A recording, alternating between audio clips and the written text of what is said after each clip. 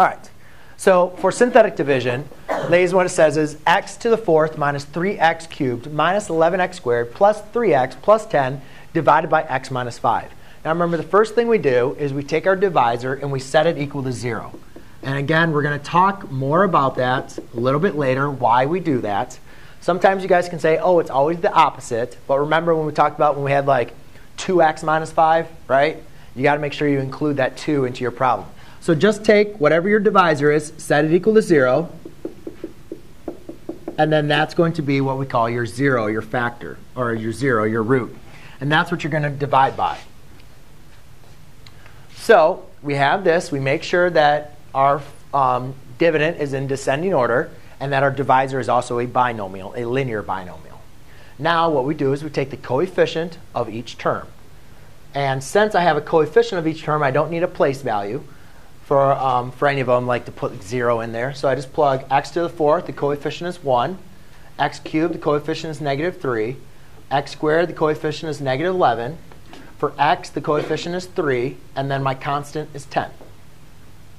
So the first thing you guys do is remember the first one's a freebie. Just bring it down to the front. Then when you work diagonally, you multiply. 1 times 5 is 5. Then you add vertically. Negative 3 plus 5 is positive 2. 2 times 5 is 10. Negative 11 plus 10 is negative 1.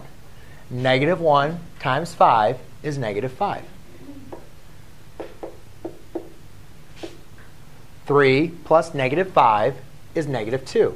Negative 2 times negative 5 is negative 10. 10 plus negative 10 is 0. Now, this is where a lot of you got A's when you made this mistake. So the next thing, guys, remember when we're doing this, the last answer that you get is your remainder.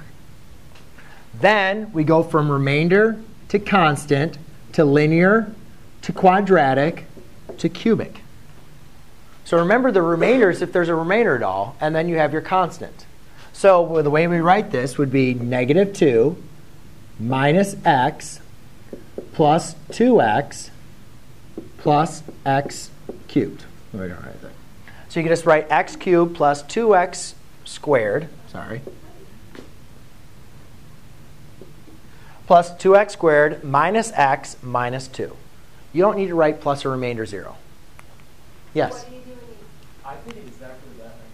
OK. If there's any individual question, guys, we can take a look at it and I can change it. But is there any questions on the process? Yes? If, let's say, my remainder was 6.